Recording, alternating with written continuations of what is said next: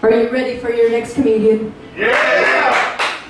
He runs the open mic night every Saturday at Pie. Please welcome to the stage, Jacob McFadden!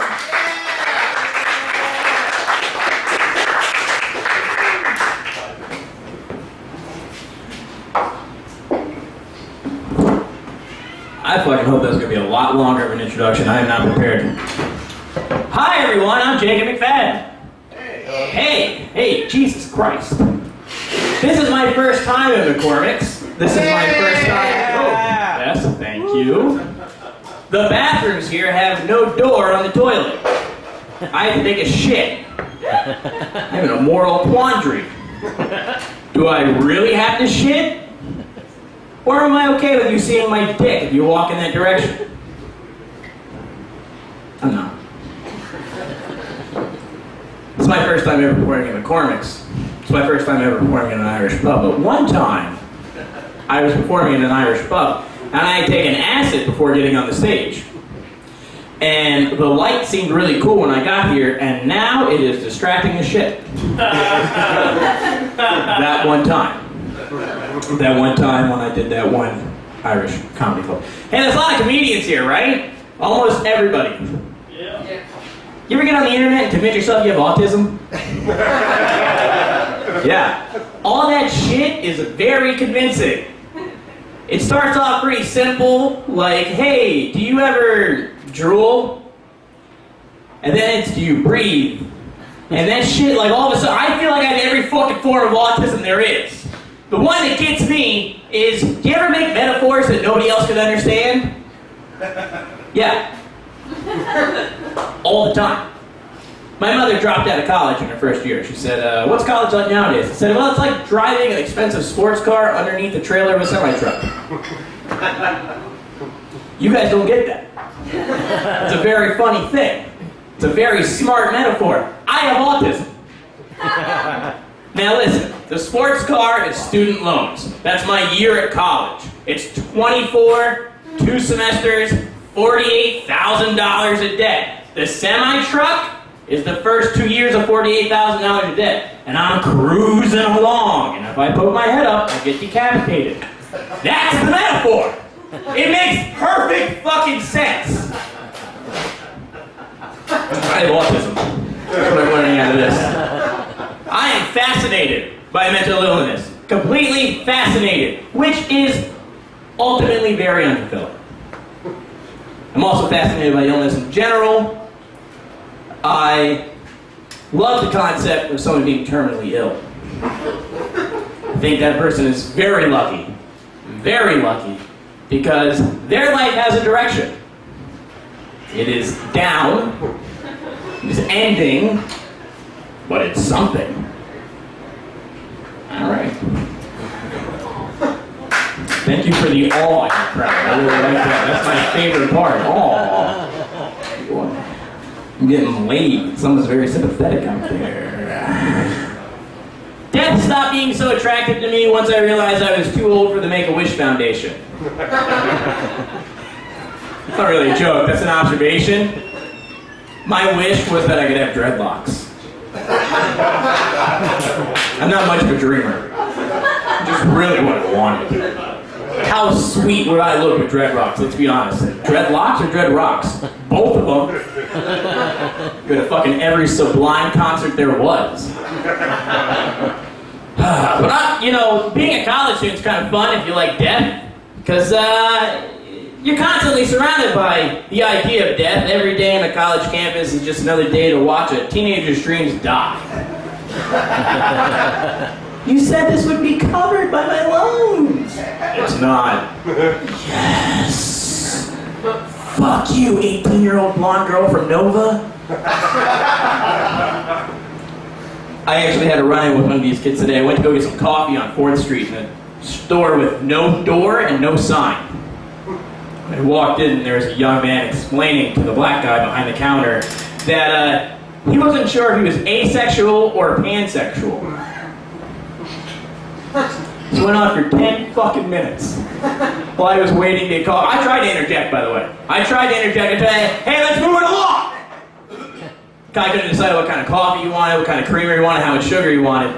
But my favorite part of this interaction is he said, I just have to really know someone before I can decide whether or not I'm sexually attracted to them. Which is interesting. Because I have to really know someone before I decide whether or not I'm not sexually attracted to them. Like, I'm down to fuck pretty much everyone until I hear something like, we don't use the word fat in my house. That promotes a negative body image, and I don't appreciate that. I'm not fucking you. Fat whore. Alright, that's my time. Thanks, everybody.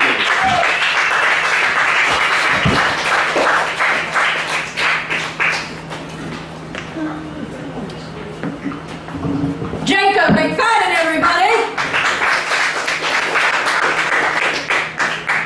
I will think of a longer introduction next time.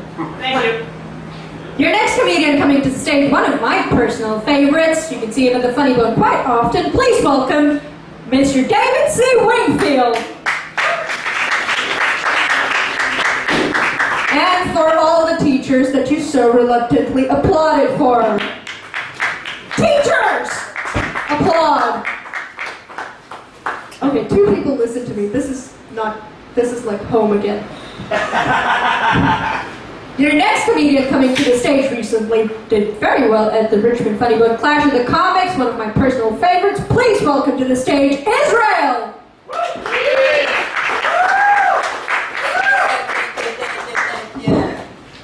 Come on, call Mason, what's happening? What's happening?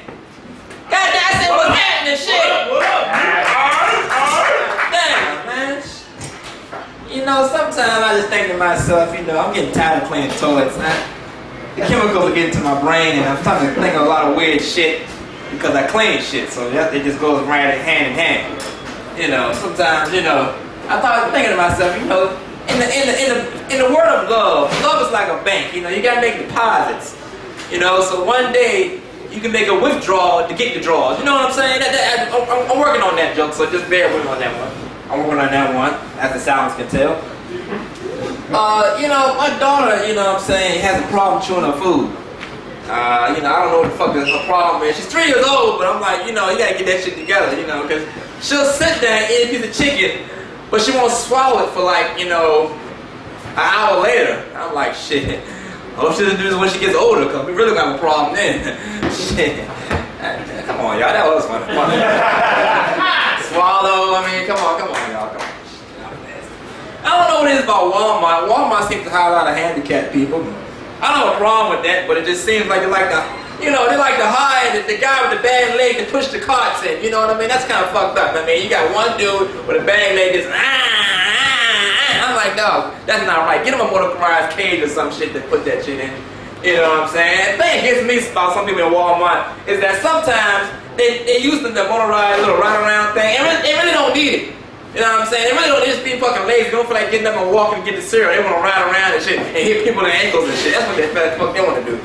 You know what I'm saying? You know, and as long as that person, you go to Walmart, that, you know, it's 20 or less, and this motherfucker got, well, you know, 38 items and shit, and then get an attitude, you know what I'm saying? If you look at them kind of funny and shit, you know, I don't understand that either.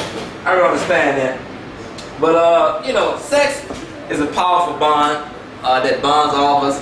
Next to God, you know, pussy is like very, you know, that's, come on, I mean, that's powerful. It's so powerful that a dog would jump through a window just to get the scent of it. I mean, that's how powerful this shit is. It really is. I mean, I've seen a dog jump through a fucking window just to get some. But, I mean, and the thing that made me think about it was, I was watching the movie Ray Charles, you know, with Jamie Foxx and everything, and it's a scene in the movie, you know, that really gets me. It really brings it home for me. You know, you know, I'm watching the movie, you know that song, you know, the nighttime, baby, night and day, it's the right time, night and day. You know that part, right? Ray Charles is scratching and itching himself, like, you know what I'm saying? But that's not really the part that gets me. It's the girl that's singing with him. She's like, baby! I mean, come on, let's admit. A woman's not gonna holler like that unless you put some dick down. I mean, come on, let's just be real with that shit. I mean, Ray Charles blind and can play was putting dick down. I mean, I'm like, damn, what is he doing to her? And then she killed herself. I'm like, if sex is not powerful, I don't know what the fuck is. It really is, it's a powerful thing. But anyway, maybe on this one right here, you fucking off the stage. And anybody just, sometimes you just your body feels sore, like you just want to go home and soak in the tub with Epsom salt. I mean, that's what I feel like right now. I'm like, shit. Sometimes, I'm old school. I'm getting older too. Just sometimes I want my back rub, my dick suck. That's all I want. I mean, that's not too much to ask. It really is. You know, sometimes you just want your back rub, your dick suck, and go to sleep. I mean, that's the way you feel sometimes. You know? But, I went to the club with some Jamaicans. And I'm telling you, man, Jamaicans, you can't outdance these motherfuckers. I'm trying to tell you, you can't outdance them. Just sit your ass down. White, black, I don't give a damn who you are. Sit your ass down. Because, you know, and you'll sit there dancing, all of a sudden the music will come on, and it will turn, and the Jamaican guy will start feeling this shit, and it'll boom, the boom. I'm like, oh, okay, boom, the boom. And all of a sudden, it goes. I'm like, oh, shit. This motherfucker was having a seizure, and he was doing it on rhythm. I'm like, I have a seizure on rhythm, like boom, the boom. I'm like, oh, shit. And then after that, I went home and got some hot fries and shit and called it a night. My name is Israel, God bless. Israel! Back to the stage. Rukmani. Thank you. Give it up for Israel, everybody. And wave goodbye to all the people who are leaving. Are you ready for your next comedian? Yes, ma'am. A little more enthusiasm, please. Are you ready for your next comedian? And don't call me ma'am. Your next comedian coming to the stage, a good friend of mine. Please welcome Remo!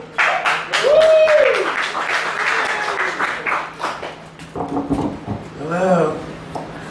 Are you out there? What are you looking for?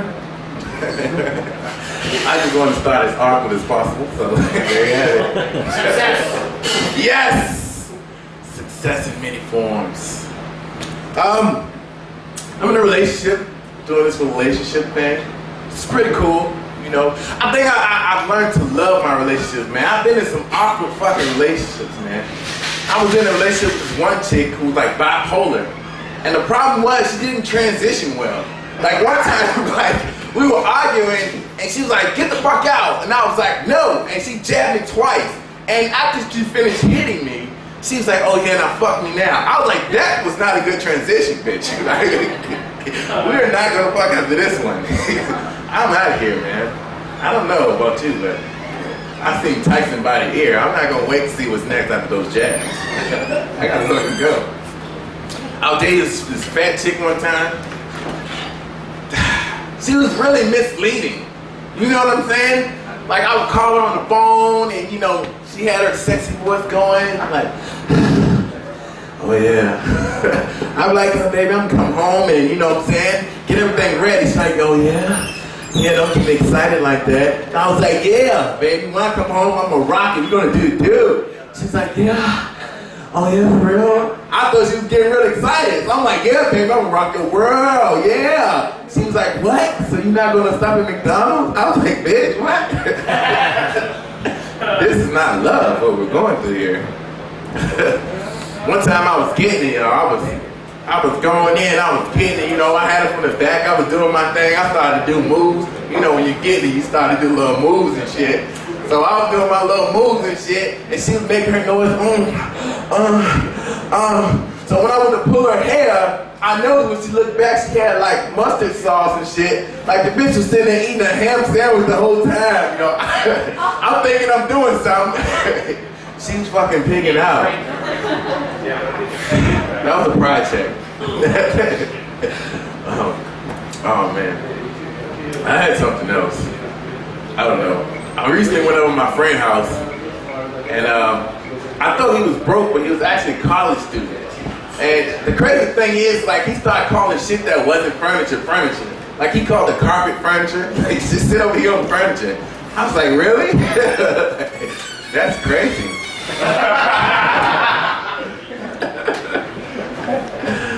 I think I started awkward, and I'm going to end awkward. It's one of those nights, man. Oh man. Let's go with an old faithful. So I have a baby at home, a 9-month-old baby. I love her to death, but she's a psycho. That bitch crazy, man, you know. One time, you know, I was sitting in a room I'm on my phone, you know, I'm in my own world, I'm on my phone. She started to crawl up my side or whatever. And it's like, you know, okay, that's cool. She gets around my neck and just a fat ass piece of drool comes down, like I almost drowned. It's like, those one, you know, one of those drools that you hear touch, it's like, blah. So when she hit that, I was like, oh my God, what the hell? I tried to do like this, and then like she like dodged my hand. I just like the Matrix. She was like, like she slapped the fuck out of me like Mississippi pimp slap. Like I thought I owed her some money afterwards. I don't know. Like. No, I did 6 years in the Marines. You know, I did a lot of training. So my first thought after the hit was to protect myself.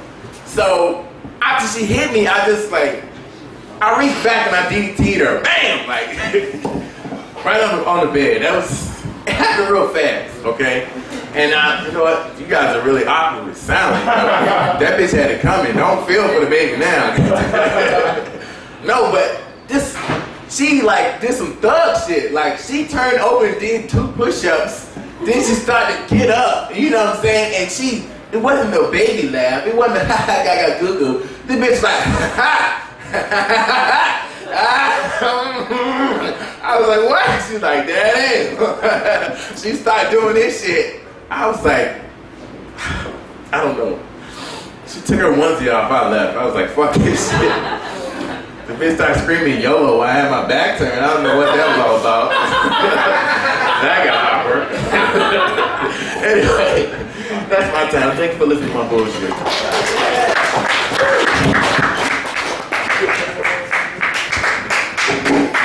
Put your hands together for Remo, everybody. Show us some love.